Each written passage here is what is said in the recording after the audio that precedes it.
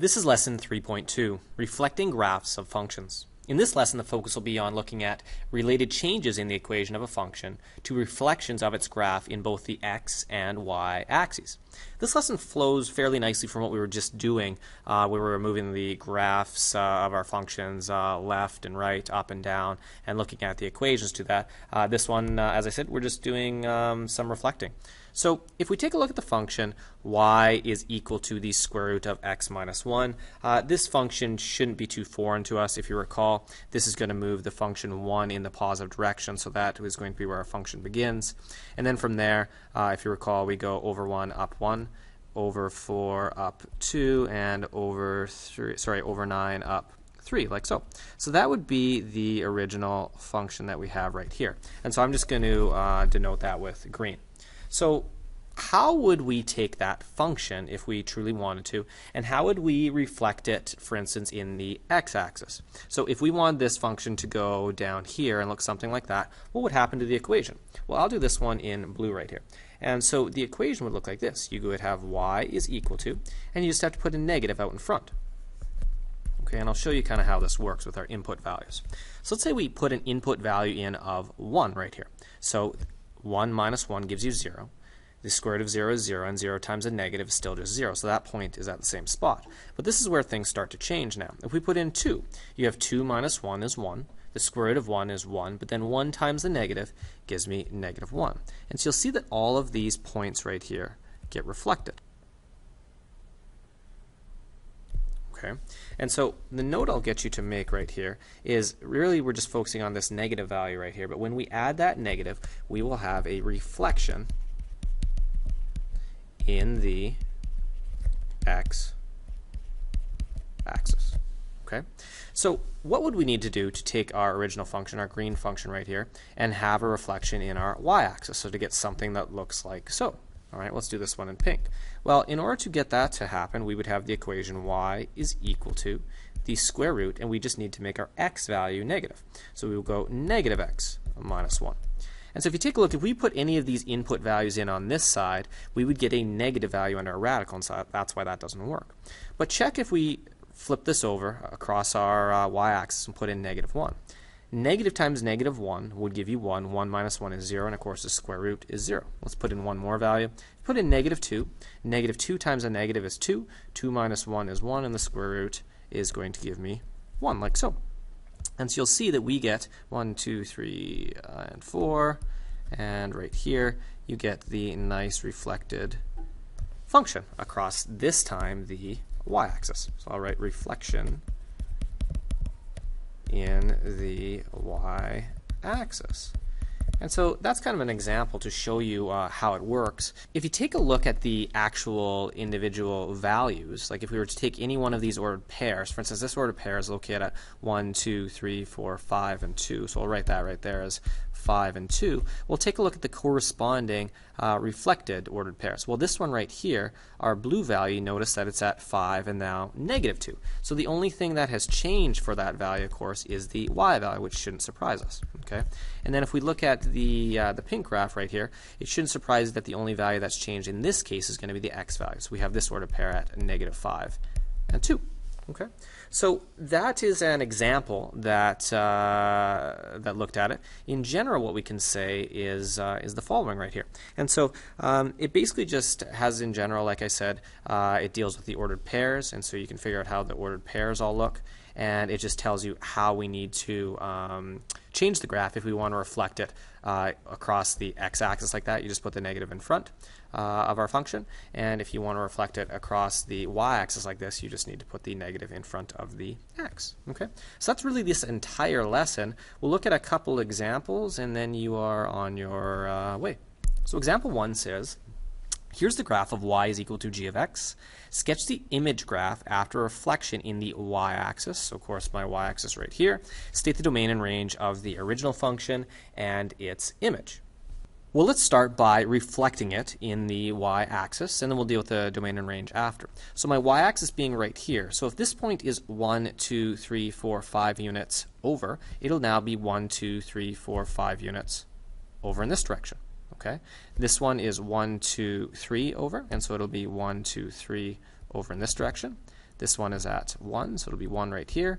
And then we'll have 1, 2, 3, so we have 1, 2, 3 like that. So all I'm doing is I'm just taking them the exact same distance across my y-axis. And so we'll have a function that looks like so. Okay. So let's talk about the domain and range. So we have our original function. The original function is y is equal to g of x. And then we have our new function. And recall, because we've reflected it across the y-axis, then the negative is going to change inside the function. So I'll write this as y is equal to g of negative x. Okay.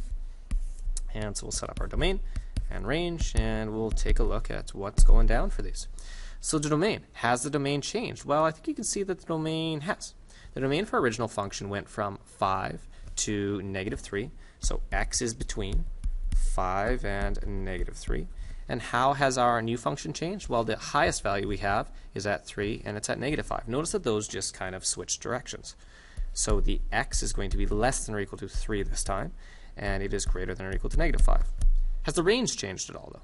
Well, if you look, the highest value that we had before was at 2, and the lowest value was at -2. So we'd say that y is between 2 and -2. And because we've just reflected it across the y-axis right here, the domain, the range has not changed. We'll just say that it is the same. Okay, and that is example 1. Example 2 here says, here's the graph of y is equal to g of x. Sketch the graph of y is equal to negative g of x. And so you might want to make a little note of what that means right here. Because it's a negative in front, that means that that is going to be a reflection, different than the last example. So rather than it being across the y-axis, this one's going to be a reflection in the x-axis. So make sure that we have an understanding of that. And then they want us to, just like we did before, state the domain and range. Okay, let's start by sketching the graph of the function after a reflection in our x-axis. Now, this is going to be a little sketchy because it's tough to find exact points, but we'll try our best. So notice that we have this point right here. It looks like it's at a height of 1 or y value of 1, but these are actually going up by increments of 2 in the y direction. So this one that's at 2 right here is actually going to be at -2, so I'll draw a dot right there. This one is going to be at 2, 4, and 6, so I'll put 1, 2, 3. This one will be at -6 like so. And then the best that we can do is try to estimate where these other points would be. If this one's at 1, 2, 3, 4, that really means it's at about 8 right there. I'll put this point at the same spot. So it's going to go fluidly right to here, and then it's going to bounce off and then make its way this direction. This one at that region is at -8, so I'll put it up at +8 like so. Okay. So the best that you can with a nice free-flowing curve, we'll have it go through that point, and then that point, and then down. If you ever miss the point, just make it a little bit bigger. That's my little cheat right there.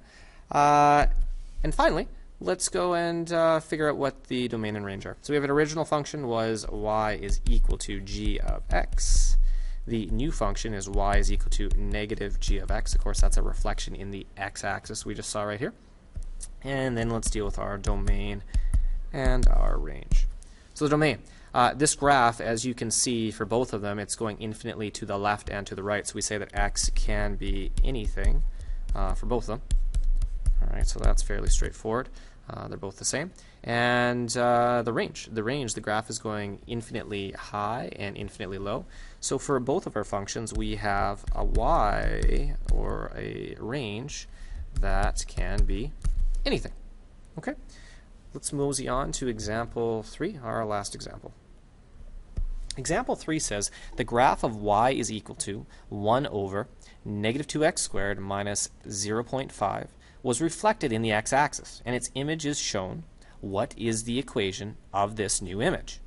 Well, the first thing I'll get you to note is, what does it mean reflected in the x-axis? Well, reflected in the x-axis means that we have taken our function, and we have, because it is in the x-axis, there's going to be a negative in front of our function. So if we call our function g of x, we know that it's going to be negative g of x like so. Okay, so we can use that information to help us a little bit.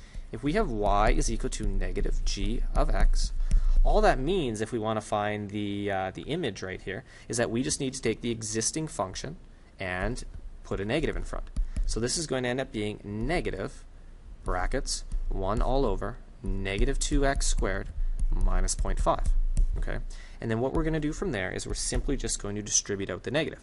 Now you could distribute the negative across the numerator or the denominator. I'm going to choose to use the denominator right here just because these negative values will end up canceling out and becoming positive, and I think it'll look a little bit nicer in the end. So the final simplified answer right here is just going to be 1 all over 2x squared plus 0.5. Okay, and so that would be the equation of this this image right here. So because we knew that it was reflected in the x-axis, we knew that we could just throw a negative in front of our function, feed that in, distribute that in, and then we have our image like so. Okay, so the big thing in this lesson is you simply just need to know where the negative value is going to go in order to reflect it across the x-axis like we did here, or across the y-axis like we've done in some of the previous examples. All right, that concludes this lesson.